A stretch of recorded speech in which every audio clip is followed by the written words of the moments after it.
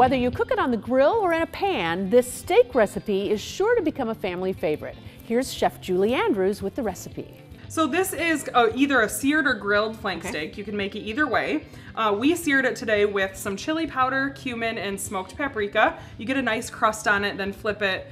I like mine medium rare, so that's how we cooked it today. We let it rest for a few minutes, and then we sliced it against the grain. It's so important to slice it against the grain. It is, because otherwise it's gonna be kind of like beef jerky. Okay. And we don't want that. For sure. And then we have a fresh pineapple salsa to go with it. So that is just fresh pineapple diced up with cilantro, jalapeno, some red onion, and a little fresh lime juice. So it's really fresh and delicious and bright. Right, it's a great summertime meal. So you could grill this on the grill outside. Yes, absolutely. Yep, and you can use the pineapple salsa for really anything. It could be an appetizer, a salad. A great way to get the kids to eat fruit. Yes, exactly. For more ideas to make mom's life easier, check us out on Facebook or Instagram, or find us at momseveryday.com. I'm Pam Towsher.